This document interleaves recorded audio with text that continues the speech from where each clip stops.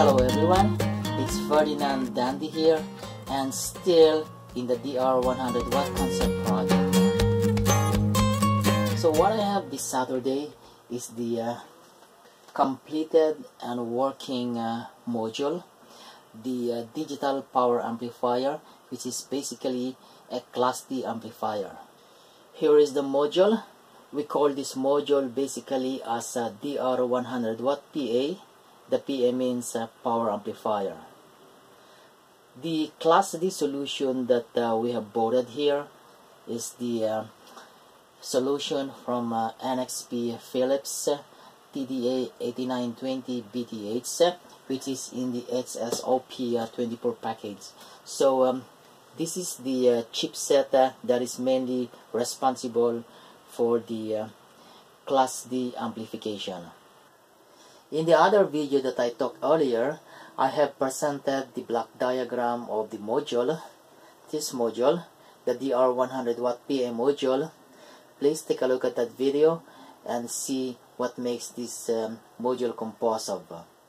The major thing that I have to do today is to see the electrical performance of the module. So let's take a look at it. Let's see the setup in my vents, starting with the 220 volt AC power line. So I have here a power meter which reads the AC power, and it is connected to the toroidal transformer. The toroidal transformer secondary voltage is 20020, and it is rectified and filtered by the split power supply board. The resulting voltage is about plus or minus 28 volts, and I have here the alligator clip which is monitoring the positive side of the split power supply. So that is the rectified and filtered supply of the Class D amplifier. That split power supply is input into the power supply of the Class D amplifier, the PA DR100W PA. Let's see the source of the audio signal. So the audio signal is from the arbitrary waveform generator of the oscilloscope, and it is set at 1 kilohertz and about 800 millivolt amplitude. It is input at the audio input of the amplifier. There is a mono signal, and I have split it into stereo using resistors. The audio output is taken at the speaker terminal, and it is loaded with 4 ohms resistive load. Both channels are driven with a 4 ohms resistive load. And the speaker output is being monitored by the voltmeter for the DC offset voltage. Also, I tapped the oscilloscope probe at the speaker output to see the waveform at the oscilloscope.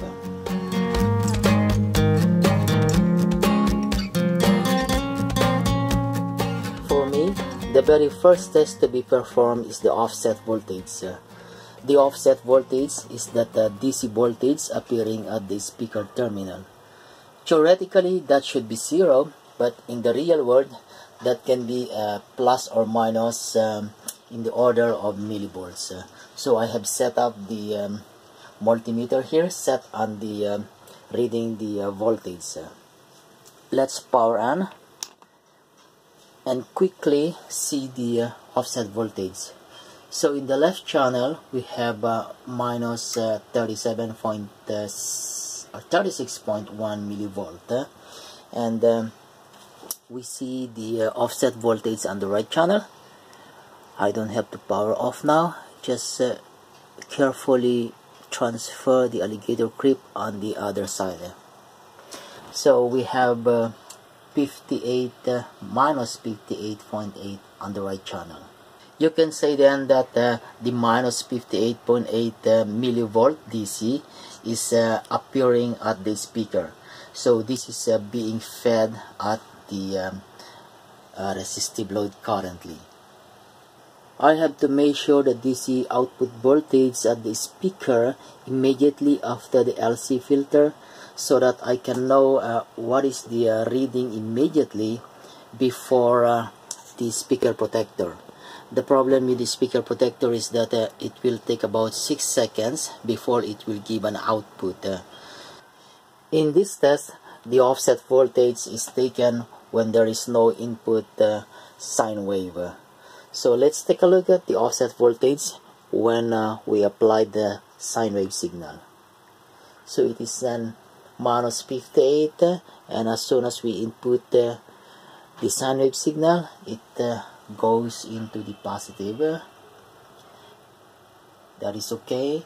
And now we are at the maximum voltage swing at the speaker, and we are reading plus 21.6 millivolts. The offset voltage can be a plus or minus voltage reading, and if I remember right, in a class AB amplifier, the specification is plus or minus 50 millivolt DC. With this reading, which is minus 59.3 millivolts, that's already exceed the plus or minus 50 millivolt DC. And well, I'm just gonna take note all this data gathered from this test, and I'm going to furnish that to my teammates, and we're going to furnish that as well to the guy who is expert in class D.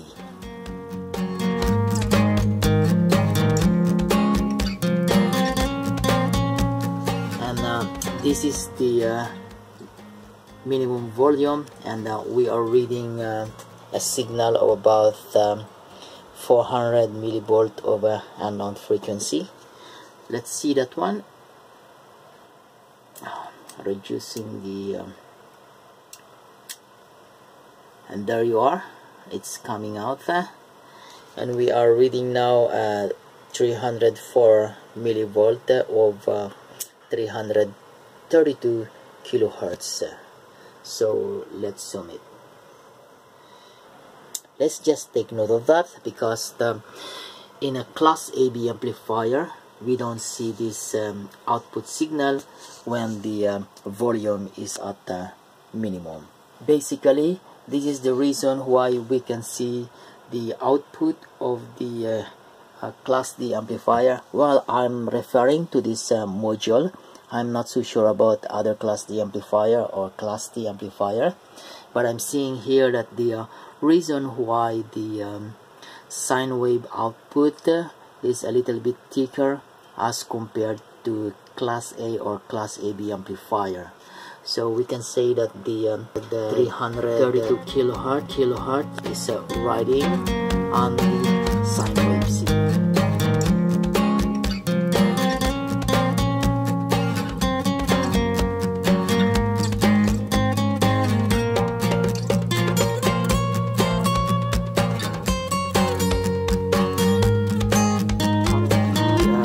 We have 4.7 voltage swing when the speaker is loaded with a 4 ohms resistive load.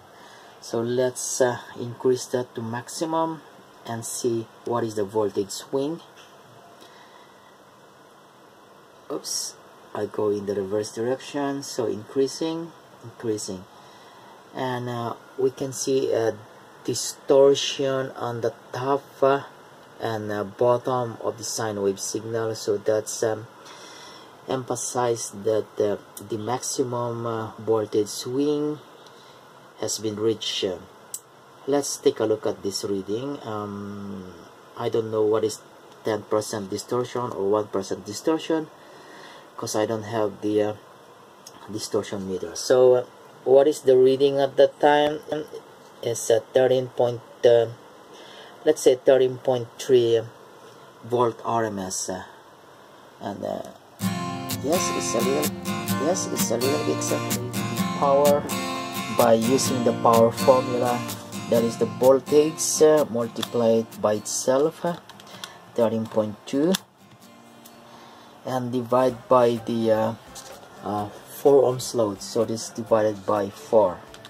So it gives you a power of come on, do I know how to use the calculator? Divided by 4, and that is 43.56 watt. This is the average power we can get from one channel.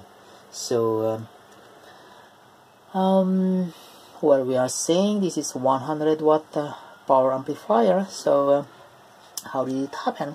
So we have to multiply that by 2, and we still get 87.12 stereo power, and we don't reach 100 watts. So what happened? Let's see once again. I may be doing it the wrong way. Let's see the reason why I can't get maximum output power of 100 watt from the DR100W PA module. So we are reading here at 29.5 on the positive side of the split power supply when there is no input signal, and let's watch it out at the maximum voltage swing.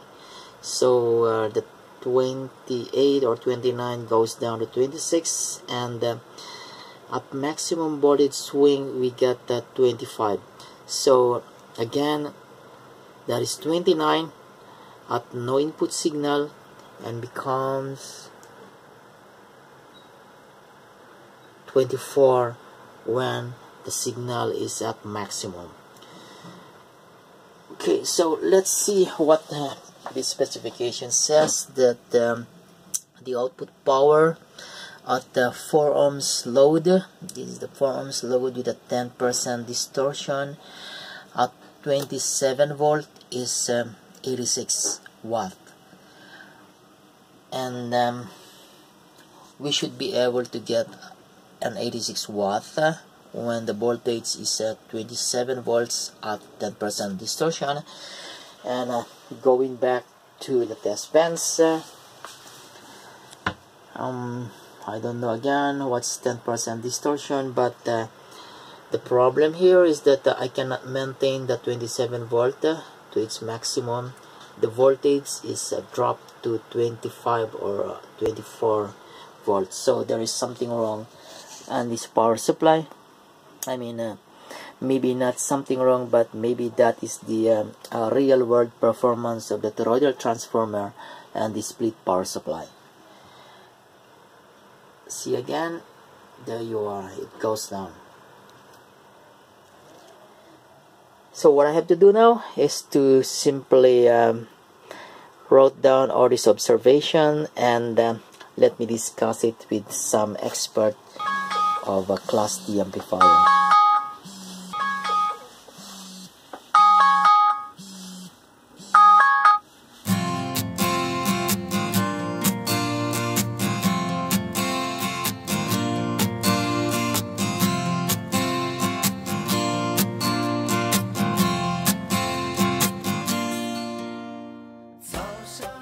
Hey guys, I am back in my test bands, and I have here the Class D expert. Come on, don't do that. And he will join me to evaluate the Class D amplifier. I borrowed an SMPS power supply, and here it is. I set the output to 30 volts, plus or minus 30 volts, and I'm reading 30.09 on the positive side of the split power supply. And let's repeat the test. Sine wave, almost full load. The input supply voltage is basically constant, and we are reading at this one now is about 16 or 17.7 voltage swing at the output. So again, I don't know what is 10% distortion, but let's just assume that that is a 10% distortion. I mean, let me assume it. That is E squared divided by R. And I'm going to take the maximum voltage swing on the right channel, which is 17.17. multiplied by the voltage itself, 17.17, divided by the 4 ohms resistive load, and we get 73.7 average power, or sometimes you call it the RMS power.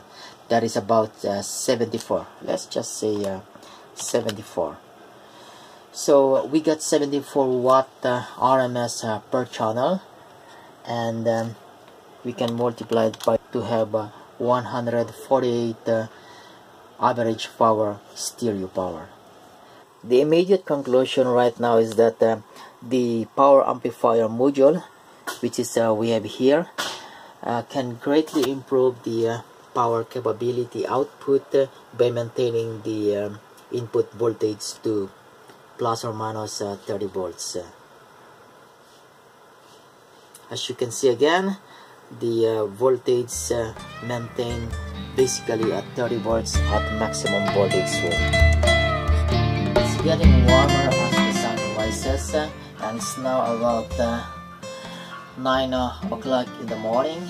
It takes a longer time for me to do the testing, especially when my son is keep coming here. There are other tests that can be performed with the Class D amplifier, like for example is the total harmonic distortion. I don't have the test equipment to measure that. The stereo separation, and also the signal to noise ratio, I did not test them. I'm going to test them next time. What I'm going to do now is to have my family go out, go shopping, and everything that is to do with the family on Saturday.